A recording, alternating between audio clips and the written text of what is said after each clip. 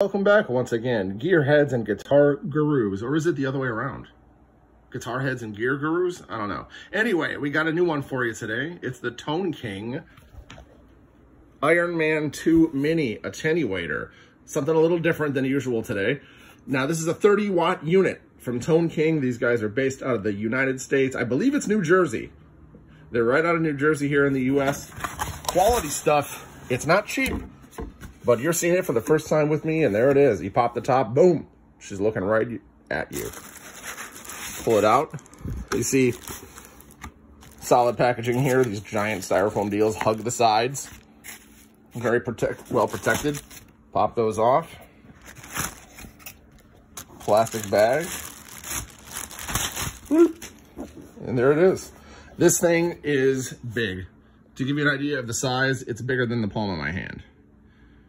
So, but this is a very solid unit. You could clock someone over the head with this and they are going down. This thing is heavy. It is solid. It feels like a tank. It absolutely does. Now, some interesting controls on this one here. This is a presence adjustment tool. Odd thing is, though, usually on attenuators, you see a presence boost of 3, maybe 6 dB, like on Weber, the Weber Mini Mass, plus 3 dB. 6 dB. This is -3, -6, in case you need to make a presence adjustment in the other direction. Seems interesting. Not sure how much I'll be making use of that. But range, high, low, that determines what dial you're on here. You can see the dial, low, high, and obviously what you have that set to, that's going to be your level of attenuation on that circle.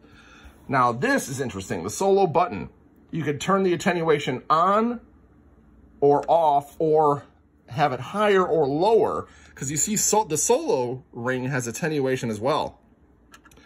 Now, the weird thing about this is to have attenuation off, you have to hit that button and it's got to be on 0. The dial has to be here. If the dial's anywhere else, you're still getting a little bit of attenuation. Yes, I can talk sometimes.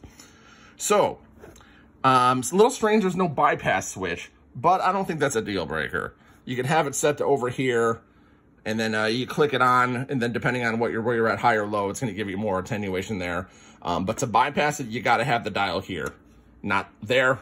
Even on solo, you're going to get -4. Now, this takes batteries or a 9 volt. That is only to power this LED.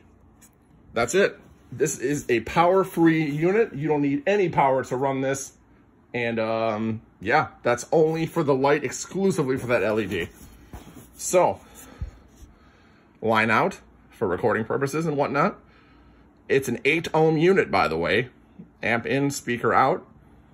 And 30 watts, by the way. This is only 30 watts on the Ironman 2 Mini. If you have a 100-watt beast, even a 50-watter, you're going to want to go for the full-size Ironman 2. And that's going to cost you. Once again, these guys are not cheap, but this seems like very solid quality.